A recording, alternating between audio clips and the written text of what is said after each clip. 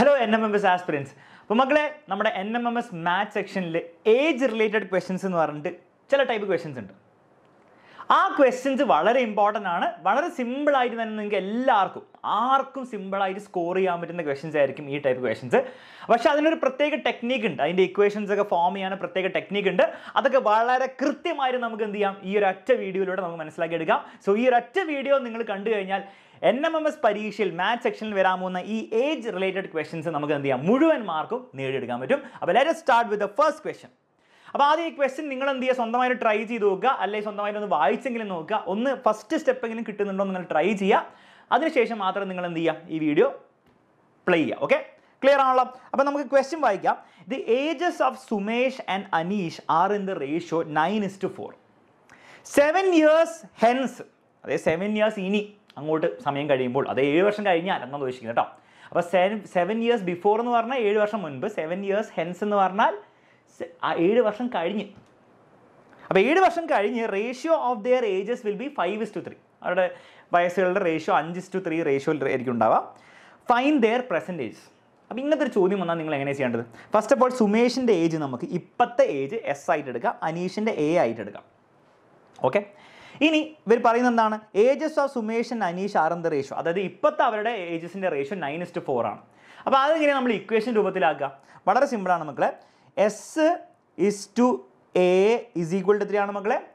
സുമേഷിൻ്റെ അനീഷിൻ്റെ ഏജിൻ്റെ ratio ഇപ്പോൾ 9:4 ആണ്. അപ്പോൾ ഇങ്ങനെ വന്നു കഴിഞ്ഞാൽ നിങ്ങൾ ചെയ്യേണ്ടത്രയേ ഉള്ളൂ, S/9 will be equal to A/4.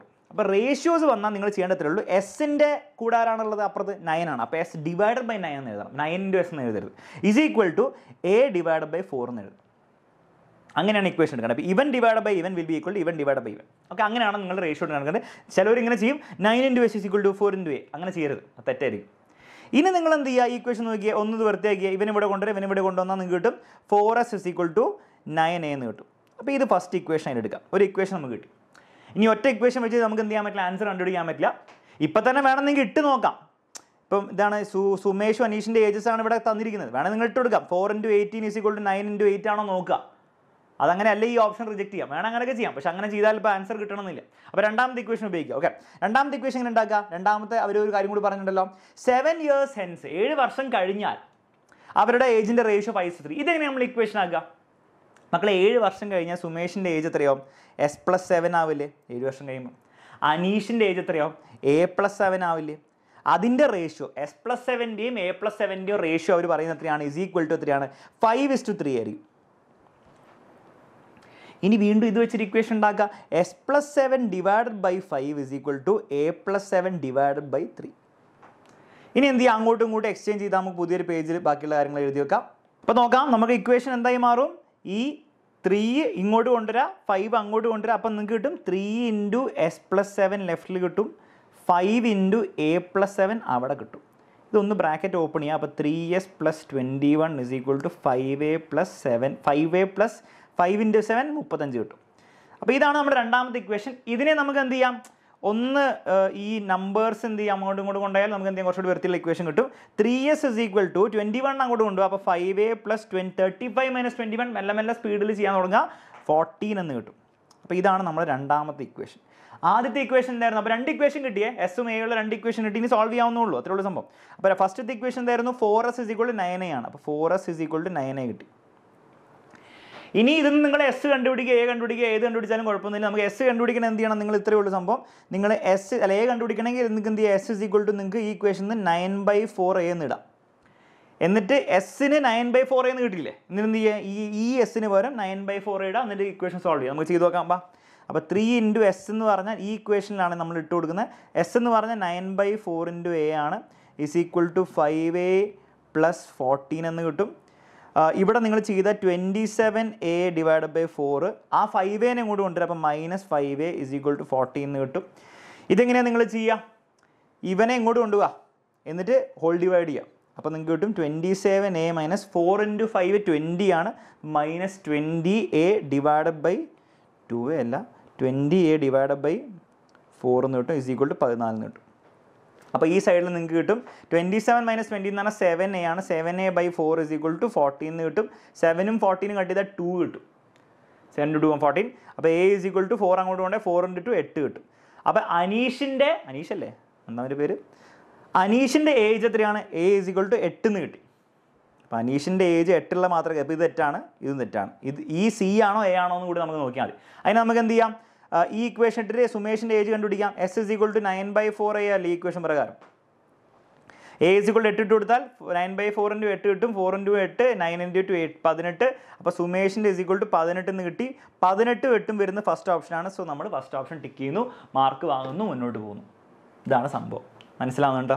അപ്പം ഇങ്ങനത്തെ ക്വസ്റ്റ്യൻസ് വന്നാൽ നിങ്ങൾ കുറേ നേരം ആലോചിച്ചിരിക്കാനൊന്നുമില്ല. വേഗം നിങ്ങൾ എന്ത് ചെയ്യുക, പരിപാടി ഇക്വേഷൻസ് ഉണ്ടാക്കുക, ചെയ്ത് പോവുക. ഓക്കെ, അത്ര നിങ്ങൾ ചെയ്യാനുള്ളൂ.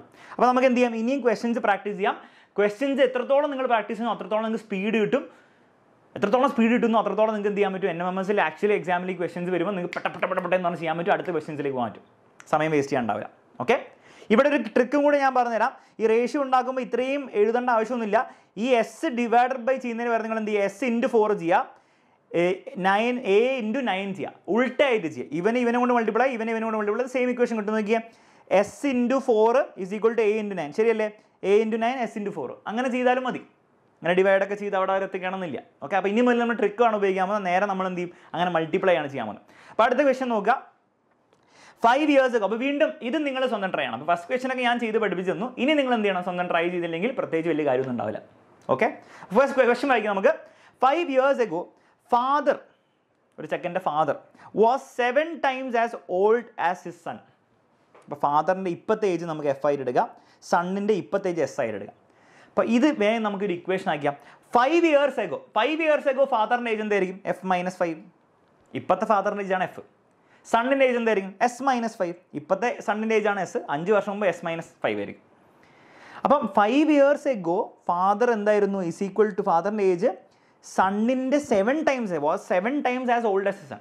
സണ്ണിൻ്റെ ഏജിൻ്റെ 7 times ആണ്. സണ്ണിൻ്റെ ഏജ് S - 5 into 7 ചെയ്യണം. ഫസ്റ്റ് ഇക്വേഷൻ കിട്ടി. ഇതൊന്ന് വൃത്തിയാക്കിക്കേ. F - 5 is equal to 7s - 35. നമുക്ക് F is equal to 5നെ അങ്ങോട്ട് കൊണ്ടുപോകാം, അല്ലെങ്കിൽ ആ 35നെ കൂടെ കൊണ്ടുവന്നു. ഇങ്ങോട്ട് എന്ത് ചെയ്താലും കുഴപ്പമൊന്നുമില്ല. 35നെ കൂടെ വന്നു. അപ്പം പ്ലസ് 35 ആവും. 35 - 5 is equal to 30 വരും. അപ്പോൾ F + 30 എന്ന് വരും, is equal to 7s. ഒരു ഇക്വേഷൻ കിട്ടി. ഇത് ഫസ്റ്റ് ഇക്വേഷൻ. രണ്ടാമത്തെ ഇക്വേഷൻ ഉണ്ടാക്കിയാലേ പ്രോബ്ലം നമുക്ക് മുന്നോട്ട് കൊണ്ടുപോകാൻ പറ്റുള്ളൂ. രണ്ടാമത്തെ ഇക്വേഷൻ 5 years hence, അതായത് 5 years from now, ഇനി 5 years കഴിഞ്ഞ് fathers age will be 3 times as ages. അപ്പോൾ 5 years കഴിയുമ്പോൾ ഫാദറിൻ്റെ ഏജ് എന്തായിരിക്കും? F + 5. സണ്ണിൻ്റെ ഏജ് എന്തായിരിക്കും? S + 5. ഫാദറിൻ്റെ ഏജ് എത്രയായിരിക്കും? 3 times ആസ് സൺ എന്നാണ് പറയുന്നത്. അപ്പോൾ ഫാദറിൻ്റെ age is equal to 3 times of സണ്ണിൻ്റെ age.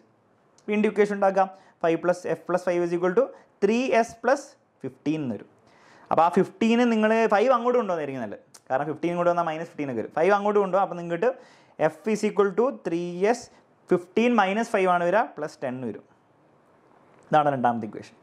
ഇനി നിങ്ങൾക്ക് എന്ത് ചെയ്യാം, ഇത് സിമ്പിളായിട്ട് സോൾവ് ചെയ്യാം. നിങ്ങൾക്ക് ഒന്നെങ്കിൽ F is equal to ഇവിടുന്ന് 7s - 13 ഇടാം, എന്നിട്ട് അങ്ങനെ ചെയ്യാം. അല്ലെങ്കിൽ ഈ ഇക്വേഷൻ മൈനസ് ചെയ്യാം. അപ്പോൾ എന്താണ്, ഈ എഫും കട്ടായി പോകും. ബാക്കിയുള്ള വെച്ചിട്ട് നിങ്ങൾക്ക് ചെയ്യാം. നിങ്ങൾക്ക് ഏത് വേണം ചെയ്യാം. ഞാൻ എന്താ ചെയ്യാൻ പോകുന്നത്, ഈ F is equal to 3s + 10 കിട്ടിയ സ്ഥിതിക്ക് ഞാൻ എന്ത് ചെയ്യാണ്, ഈ Fന് പകരം ഈ F ഇട്ട് കൊടുക്കുക. അപ്പം നിങ്ങൾക്ക് എന്ത് ചെയ്യാം, എനിക്ക് സിമ്പിളായിട്ട് സൊല്യൂഷൻ കിട്ടും. അപ്പോൾ നോക്കാം നമുക്ക്. F is equal to 3s + 10 ആണ്, അത് ഞാൻ ഇവിടെ കൊണ്ടിടാം. അപ്പോൾ 3s + 10 + 30 വരും.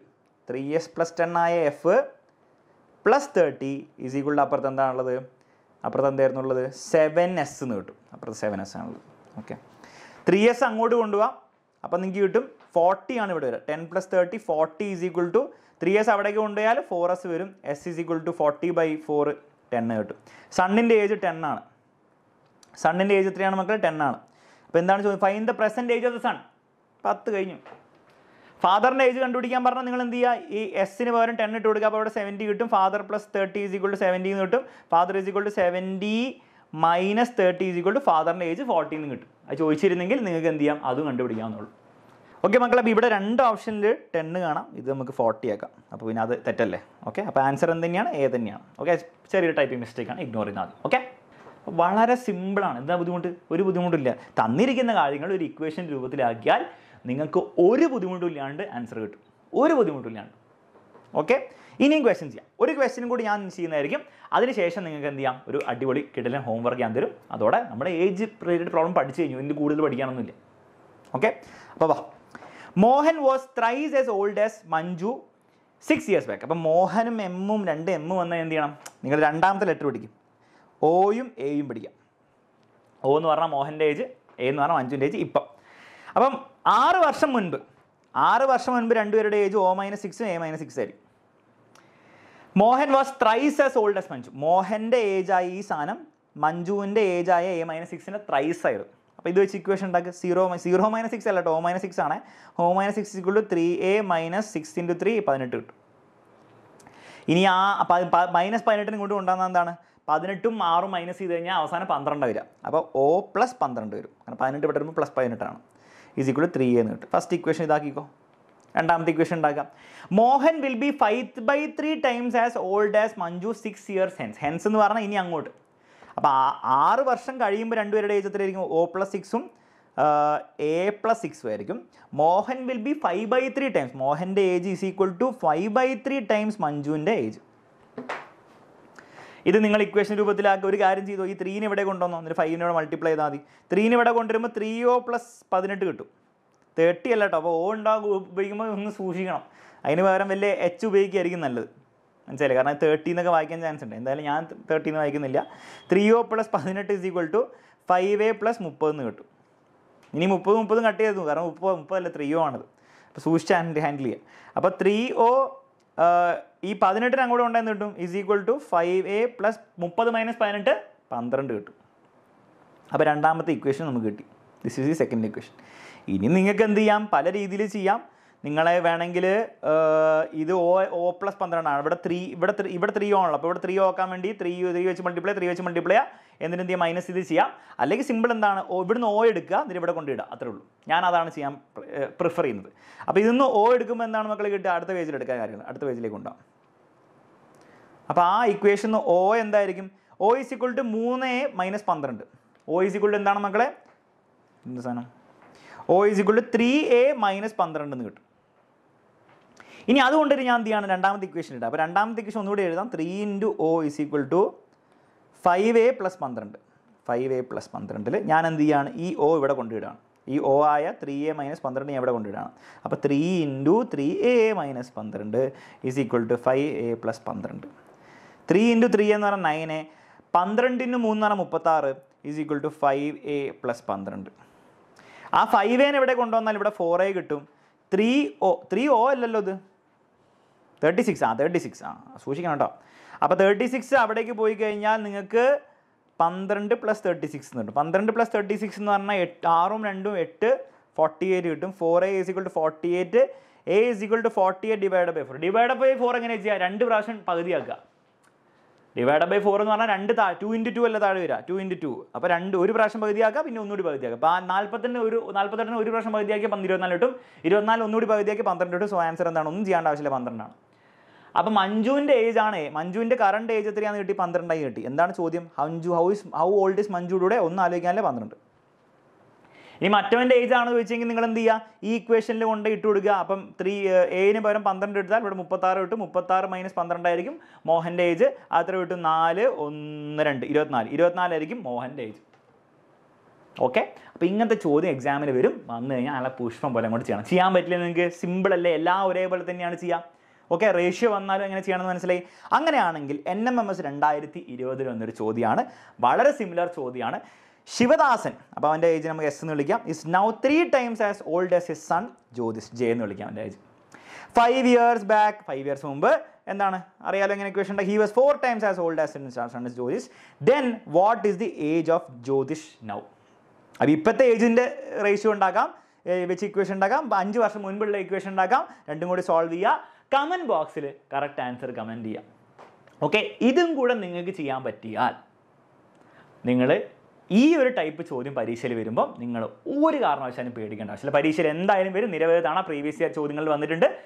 ഇത് വരുമ്പോൾ നിങ്ങൾക്ക് ഒരു കാരണവശാലും നിങ്ങൾ പേടിക്കേണ്ട ആവശ്യമില്ല. നിങ്ങൾക്ക് പട എന്ന് പറഞ്ഞ് ചെയ്തിട്ട് മുന്നോട്ട് പോകാൻ പറ്റും.